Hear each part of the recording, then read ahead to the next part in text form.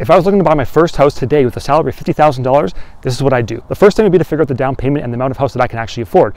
At $450 now, the down payment has to be 5%, which means we're gonna put down about $25,000. To save this money, I'm gonna save like crazy. I'm gonna live with my parents' house if I can, or if I can't do that, I'm going to rent out a property as cheaply as I can in the $400, $500, $600 range, hopefully taking a lot of my $3,000 of net salary every month and putting a small percent of that to housing, a little bit more to food, a little bit more to transportation costs, the bare minimum, and scrape and save my way to $25,000, $30,000 over that first year. After I have my down payment, I'm gonna go look and buy a house that has 3 bedrooms, 1 bath or 2 baths, and I'm gonna have some people rent out the other rooms with me. I'm gonna make about $500 a month in rent on the other 2 rooms, which means an extra $1,000 in my pocket that I can then spend towards my living costs on the house. The mortgage, property tax, insurance is about $2,800 on the house. With my $3,300 coming in every month, that's about $500 left for other things, but tack on another $1,000 in rent, and you're living okay, getting by okay, buying your first house in today's economy.